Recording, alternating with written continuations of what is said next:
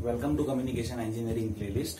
Here in this session, I'll be going to discuss single sideband suppressed carrier. What is single sideband suppressed carrier, as well as what are the advantages which is there with single sideband suppressed carrier, and based on single sideband suppressed carrier, how many things that we can improve in amplitude modulation. So all those things that I'll be discussing, and at the end, how to generate single sideband suppressed carrier. That is what I'll be discussing in this session. So let us begin this session with initial understanding that we already studied in previous few sessions of amplitude modulation as well as double sideband suppressed carrier, where I have already explained you amplitude modulated signal, and that is this. Now if you observe this amplitude modulated signal, then in that amplitude modulated signal, this is carrier signal, this is upper sideband, this is lower sideband. So ultimately in AM signal we send three different components: carrier signal, upper sideband and lower sideband.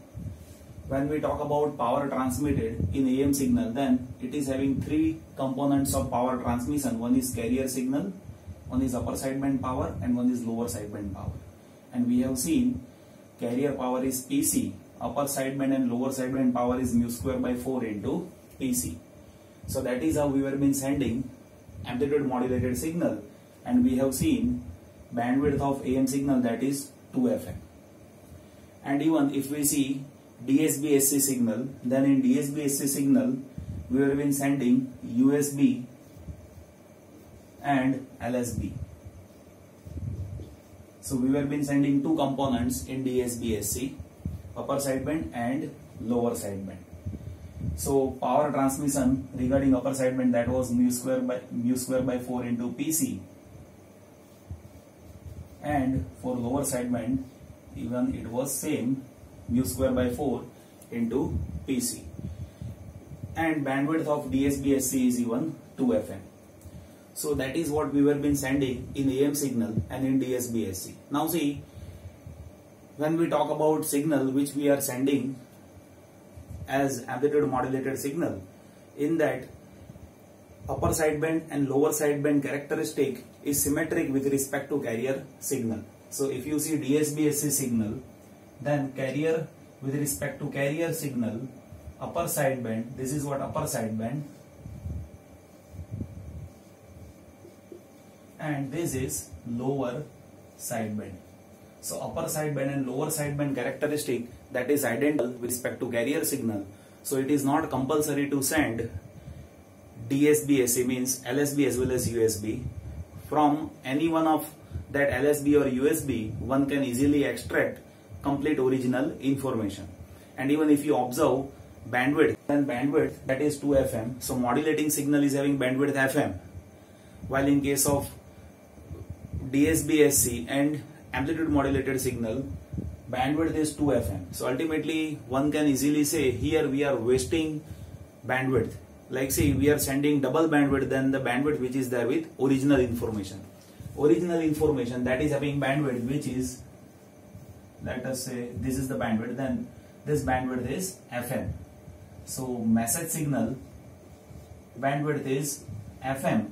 But if you see SSB-SC as well as amplitude modulated signals bandwidth, then that is 2 FM. So these are the drawbacks which is there with SSB-SC as well as amplitude modulated signal. So what is the solution of it? So when we talk about solution of it, then that solution could be provided by SSB-SC, that is single sideband suppressed carrier, where we only send any one of sideband. Either you send LSB, either you send USB. So upper sideband or lower sideband, out of these two, any one band could be forwarded on channel so that we can receive and extract original information. So in SSB-SC, what usually we do is we only send either USB, we only send either MSB. So here in SSB-SC, what we do is either we send USB, means this, out of this SSB-SC, and either we send LSB, that is this, out of SSB-SC. So single sideband suppressed carrier means what? Single sideband suppressed carrier means we suppress carrier, so we don't send carrier signal. Even out of two sidebands, we only send single sideband. Like either you send LSB, either you send USB. So out of these two, only one sideband could be forwarded.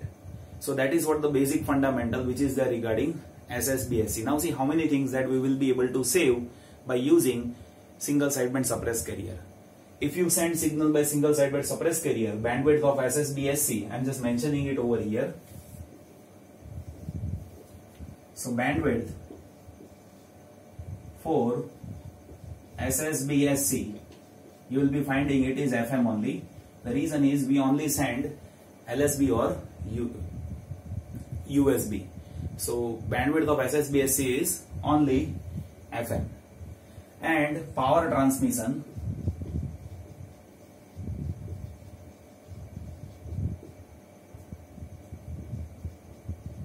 so that is even very less. Either you send LSB power, either you send USB power. So power transmission is even mu square by 4 into PC.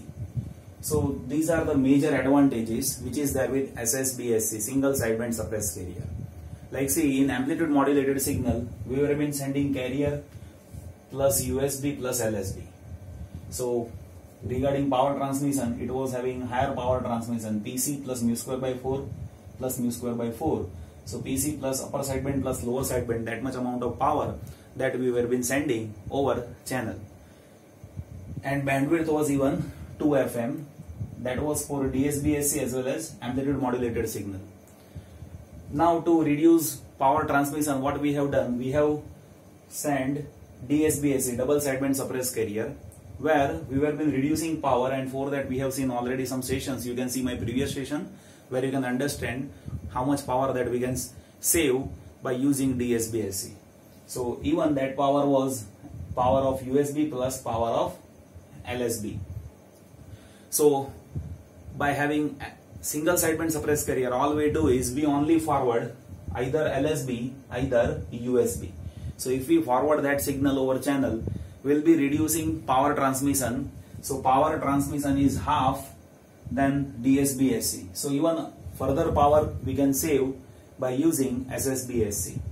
So these are the major advantages. Now question is how to generate SSB-SC signal. So it is quite simple. It is similar to the generation of DSB-SC only, but thing is, all we need to do is we need to place bandpass filter, which is what filtering either USB, either it filters LSB. So see, as we have seen, to generate DSB-SC signal, what we have been doing, message signal and carrier signal were given to product modulator. So DSB-SC signal was generated, and after that if you pass it through bandpass filter, so that bandpass filter will only pass either USB, either LSB. So that will be single sideband suppressed carrier signal. So that is how we can generate SSB-SC signal.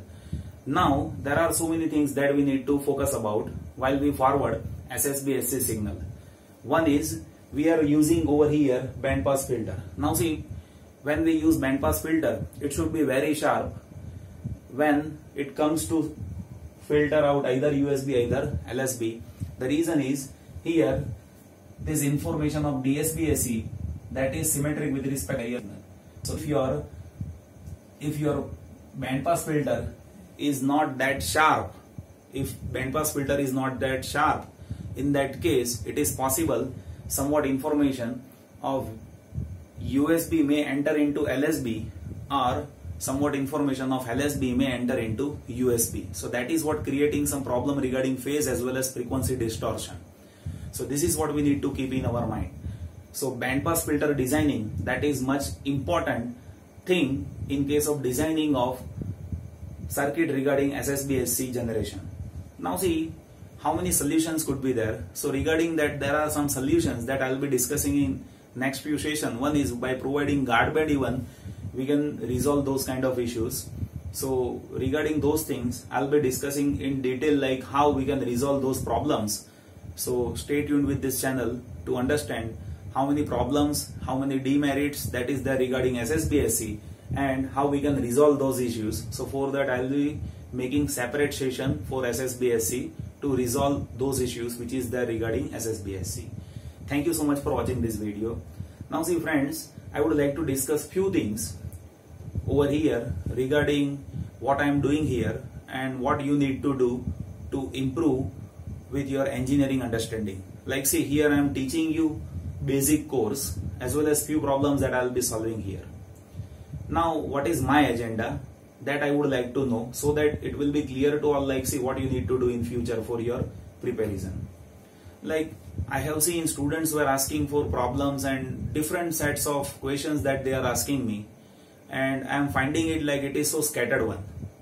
So what you do is you study your course in with respect to the lectures which I am placing here, and after studying all those lectures, I think it will be easier to you to understand all those topics which is there in your university courses even. And regarding GATE examination, I have seen students were asking like you should make session based on GATE, it should be purely based on GATE. I would like to say one thing, like see, I have seen students are not having that basic understanding regarding subject. So without having proper knowledge of basic understanding regarding subject, you cannot practice for GATE examination. So first agenda should be prepare course properly. After preparing course properly, I think you should move on to GATE examination. Without having proper understanding of course, even if you prepare for GATE examination, I am telling you, I am betting on that, like see, you cannot have proper understanding as well as you cannot score better in GATE examination. I have appeared in GATE examination before 10 years and I got 99.48 percentile. My All India rank was 451, and I am telling you based on my experience, I have gone through so many students even how they have succeeded, and I have find it like see, to get a rank, first agenda should be you should have proper understanding regarding course. Once you have proper understanding regarding course, you can practice along with any reference book, and once you practice along with reference book, you will be improving with respect to calculation. GATE examination is all about calculation. Calculation could be done only if you have understanding based on course. So I hope that you got my point what I mean to say. So study course properly, then after practice it for GATE examination, definitely you will succeed in future. But first agenda that should be clear to all, like without having proper understanding of course, you cannot prepare for any entrance examination. I hope that this session is clear to all, and definitely your suggestions are most welcome to me. Definitely I'll get back to you based on your suggestions, and I will filter out all those things which is required here, and that will be helpful to you. Thank you so much for watching this video. Keep watching, keep motivating and sharing with your friends. Thank you so much for watching this video.